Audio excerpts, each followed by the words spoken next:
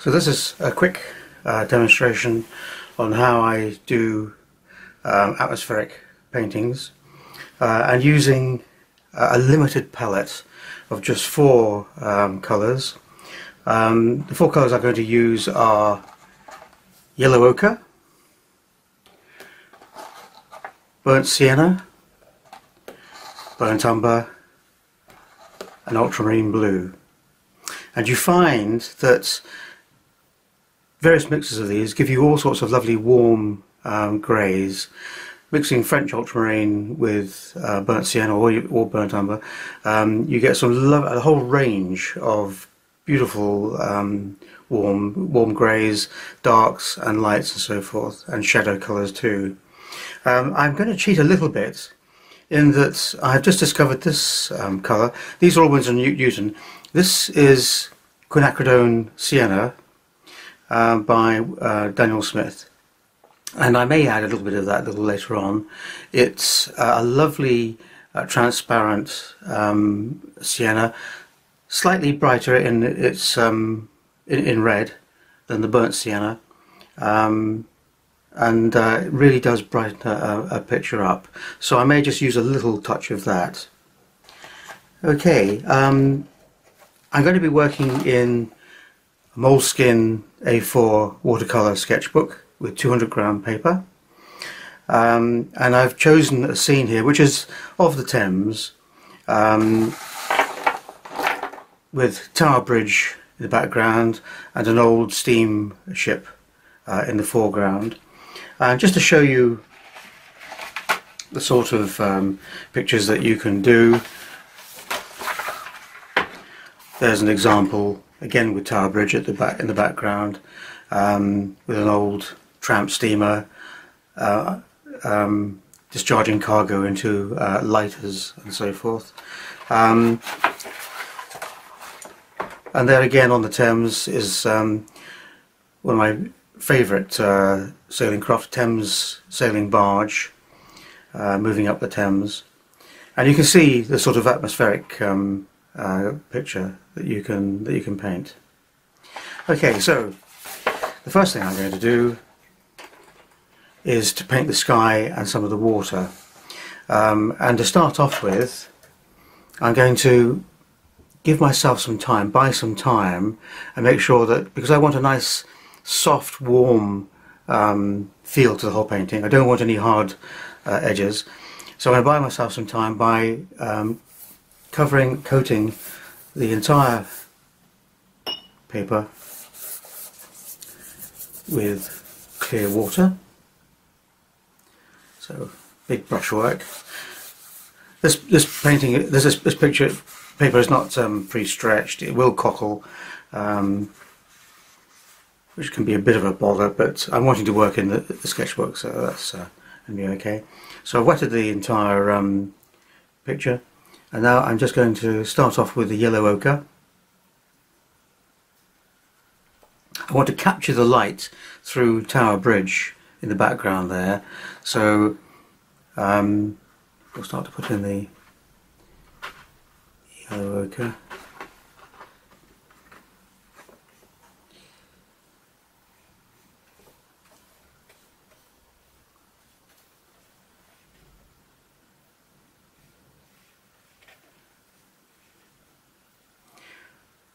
And reflect that into the water.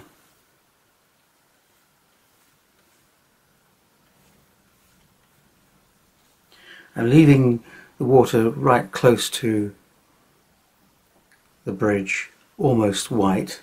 I want to capture maximum light there. And now I'm going to drop in a little bit of burnt sienna.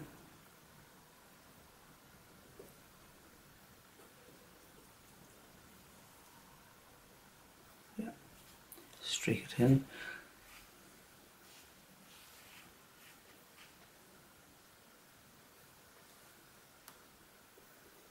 I find that the only burnt sienna which is really worth having is the Winsor & Newton professional watercolour burnt sienna. I find a lot of the other manufacturers the siennas are not as bright or as well pigmented. There we go.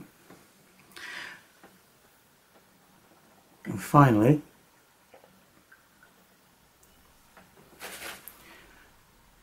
we'll drop in some ultramarine blue in the sky right at the top. You can see where it hits the burnt sienna, it goes slightly grey, which is fine.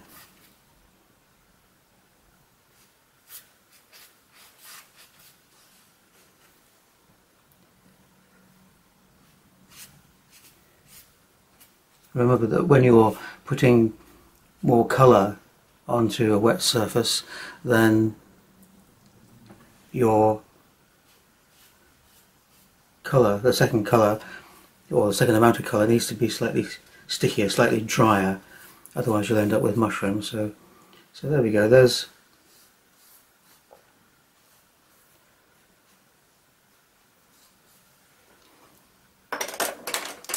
use a smaller brush.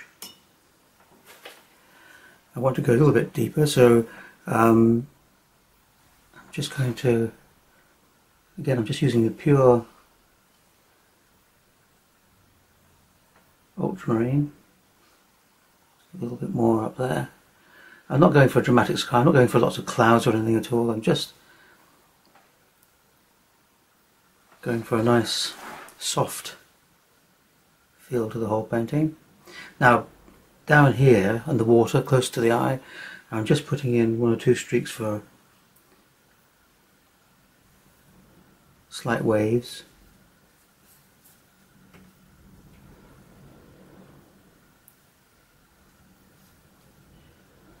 And I'll probably add to that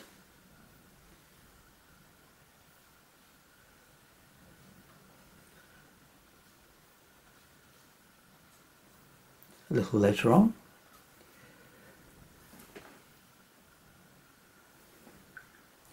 And as I mentioned, I'm just going to use a little touch of this Daniel Smith colour, which is a sienna,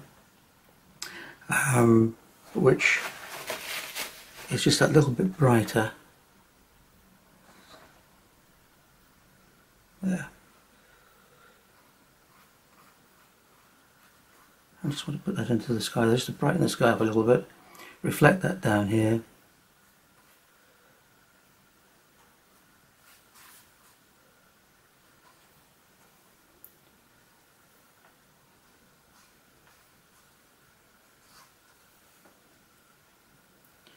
Okay, so I'm now just going to dry that off, and that's all I'm going to do with the water and the sky at the moment. Quite simple, there's no complicated clouds or anything at all. The next thing to do is the far distant detail. A lot of architectural landmarks like the Tower Bridge, Eiffel Tower, Statue of Liberty and so forth, they just need their outline silhouette for people to recognise what they are and therefore where you are in the world when you're doing your painting. So there's no need to put in a lot of detail at all. And it's also, as I say, these are in the far background, so they just don't want a lot of intense detail at all. So I'm just going to make a mix of yellow ochre,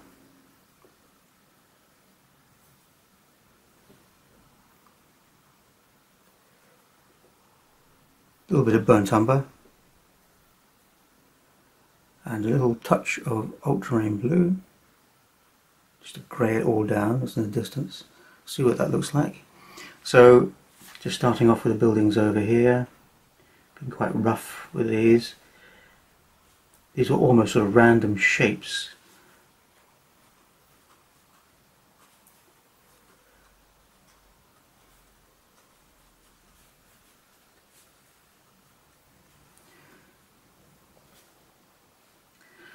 In any painting, it's a good idea to connect all your shapes together.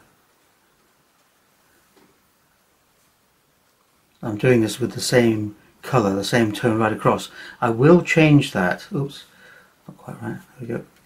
I will alter that in a minute because this is still all wet. So there we go. We've got a few more buildings over here, a little bit more water in this one, so they're a little bit lighter in tone. The temptation is to start putting lots of detail into these windows and that sort of thing, but all I'm going to do is use the same mix again, so yellow ochre, burnt umber, touch of ultramarine blue, make it slightly stickier, slightly darker, and just use that in one or two areas, maybe at the where it hits the water, just to give slightly different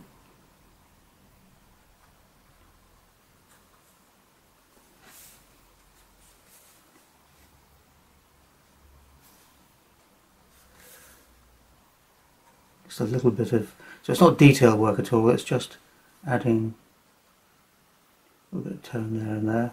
Same, so it's the same colour.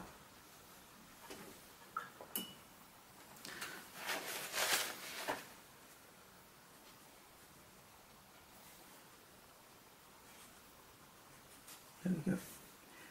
Okay.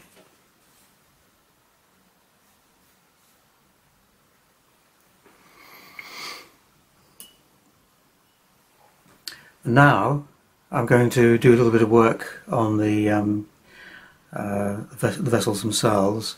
What I should have said right at the beginning, of course, is that I've combined several photographs, old black and white photographs. These are ships that go back to sort of the 1920s. And so what colours I use or how I put the tones in is really up to me in many respects. I'm going to just brighten this one up here a little bit.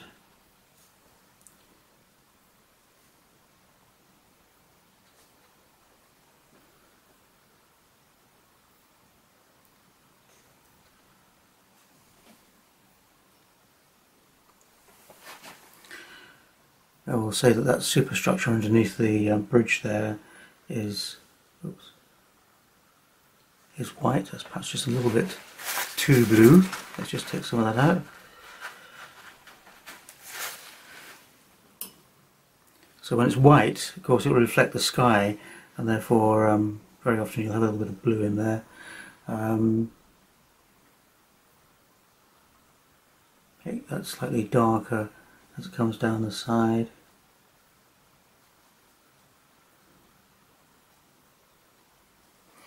We've got a lifeboat up here, that's usually white, so let's put that in.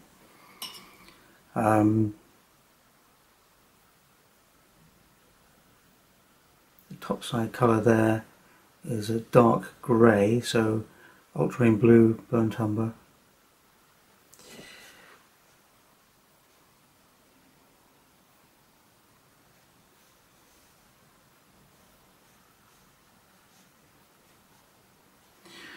And I'll make that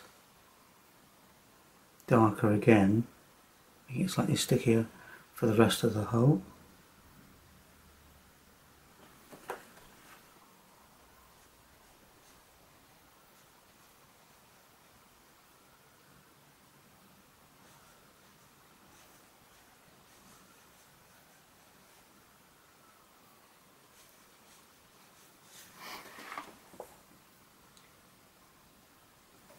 Add a little bit of blue there, I think, just to make that slightly darker.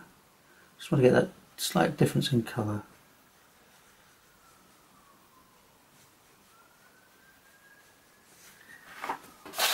Okay, so that's a start. Okay, now the other side of the hull I want to make further away from the light, so I'm going to make that quite dark.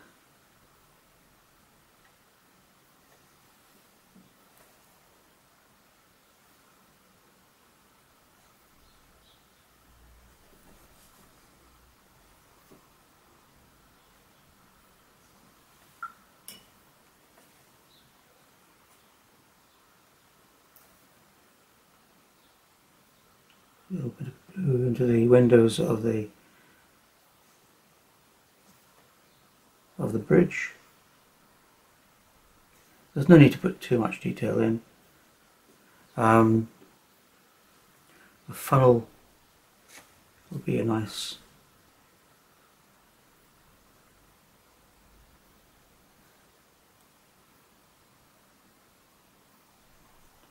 grey colour. Make that slightly darker down one side.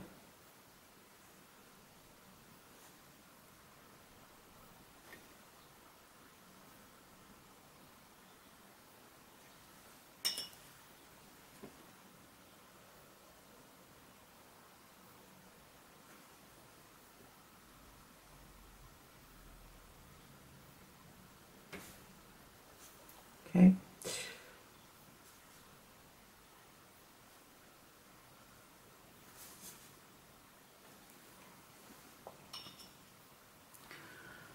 And we can do the same with the craft over this side.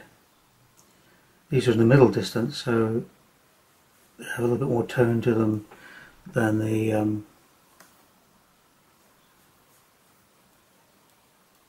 buildings in the background.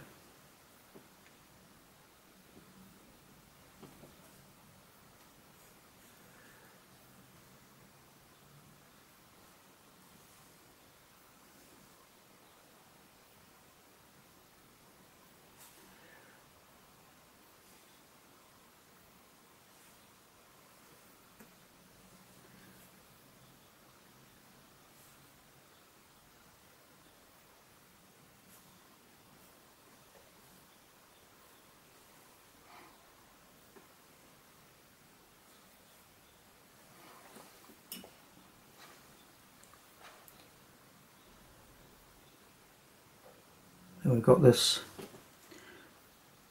vessel here which is making its way towards the bridge.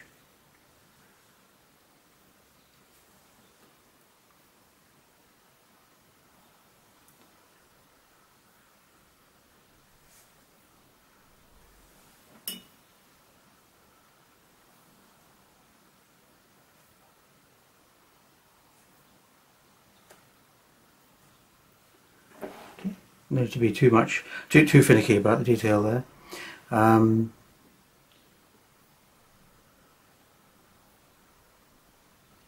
That's slightly browner, I think. It's not quite right. That's better. It's old rusty hull type appearance.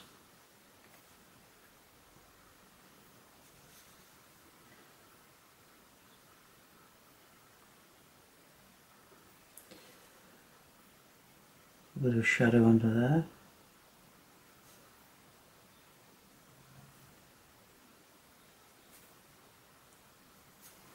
Okay, so we're getting very close now to the finishing of the painting in many respects. The next thing we want to look at are the reflections in the water from the various objects, the ships and so forth.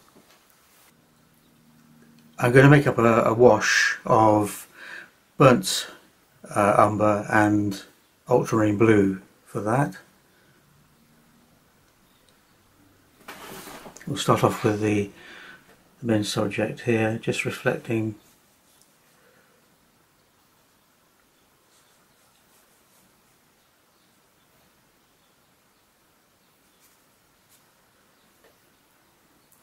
and shapes.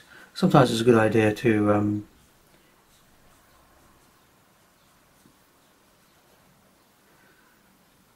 draw the reflection in pencil just to give yourself a guide.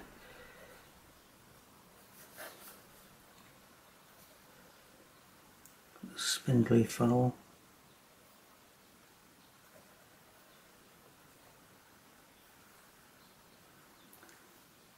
Got a mask coming out here.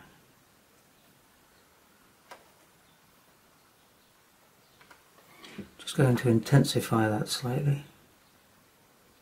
A slightly stickier mix. Be careful when you use these two colours, the burnt umber and the ultramarine blue.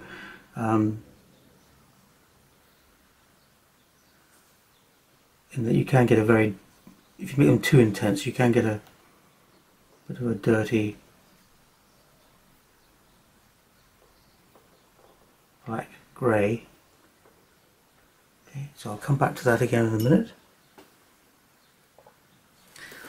We want the same on these vessels too.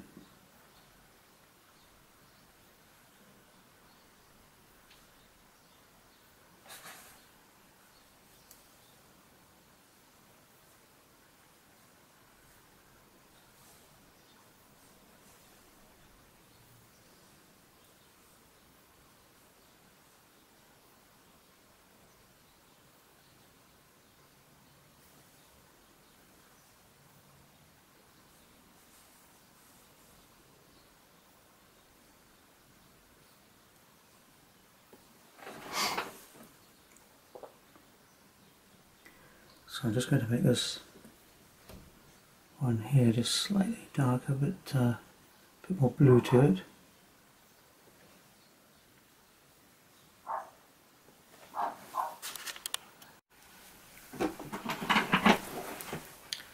Now, just a couple of things to finish off on. This reflection is okay, it's fine, but it's a bit of a heavy lump. So I'm going to break that up. Most reflections are slightly darker in tone, or deeper in tone, than the actual object itself, but I'm going to break that up with a bit of white gouache perhaps, and also put in some smoke from the funnels. So I'll do the funnels first, the smoke. So I'm just going to drop in some clear water of that funnel, and we'll do the same here too.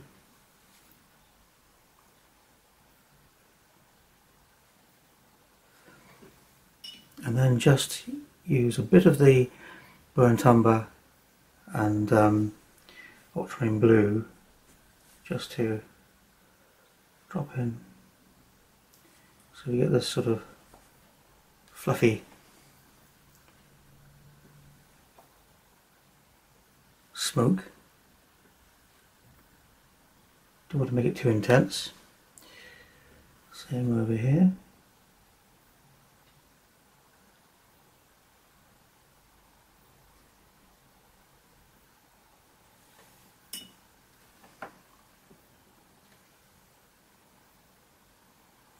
And it gets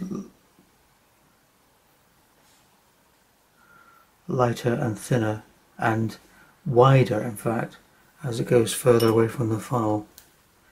So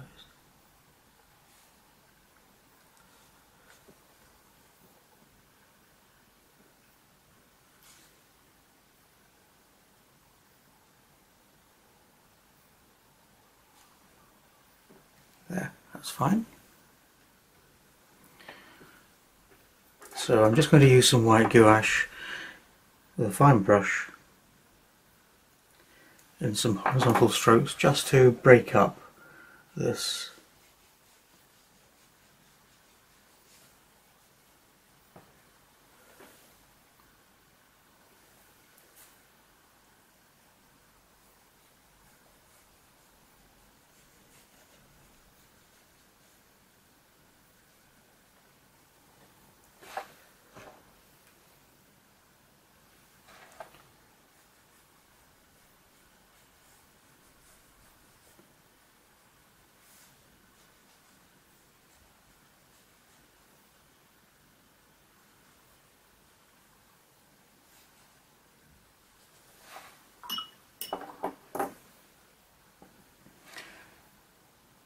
and just underneath those white strokes put a little bit of ultramarine blue, extending it out, little wavelets, extending those out slightly. Oops.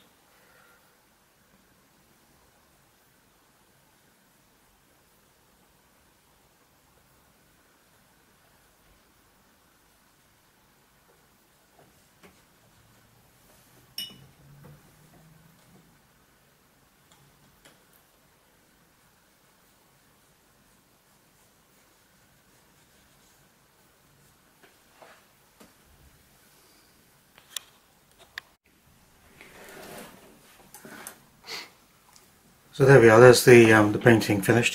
One or two things I've just a little bit more work on, added a bit more. As the smoke from the funnel has dried, it got a little bit light, so I intensified that a little bit. Broken up this reflection with some white gouache. Put a little bit of reflection on the wharf areas into the water on either side. A little bit more inking pen detail in the ship itself. But there we've got it. We've got a lot of captured light. We've got a calm scene, quite an atmospheric scene, just using really those four colours. So it's yellow ochre, burnt sienna, burnt umber, ultramarine blue. Anyway, thank you for watching, and I hope you have great success with your own paintings.